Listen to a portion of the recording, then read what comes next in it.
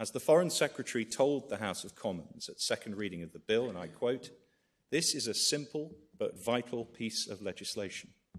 It has one clear purpose: to deliver on our promise to give the British people the final say on our EU membership in an in-out referendum by the end of 2017.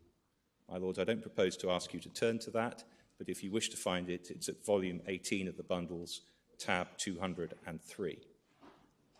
A majority of those who voted in the referendum wanted the UK to leave the European Union, and Article 50 provides the specific legal mechanism to begin doing so.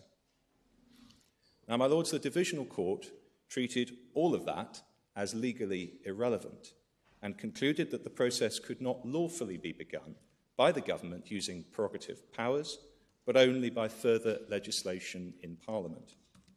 We say, respectfully, that the Divisional Court was wrong about that. We say the use of the prerogative in these circumstances would not only be lawful, but fully supported by our constitutional settlement, in line with parliamentary sovereignty and in accordance with legitimate public expectations. So in opening this appeal, I make three submissions by way of introduction to our case from this fundamental constitutional perspective. My then friend Mr. Eadie will then develop our case, and the Advocate General for Scotland will deal with the devolution and other issues raised in relation to the Scottish, Northern Irish and Welsh jurisdictions.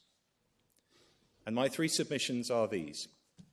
First, that the foreign affairs prerogative is not an ancient relic, but a contemporary necessity.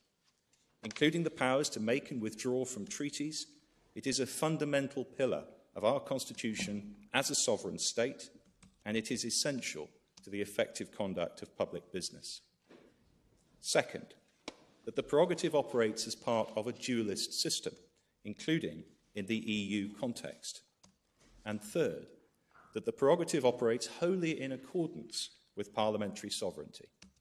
Parliament has a clear understanding of the constitutional function and usefulness of these powers, and where it chooses to limit them, it does so carefully and specifically.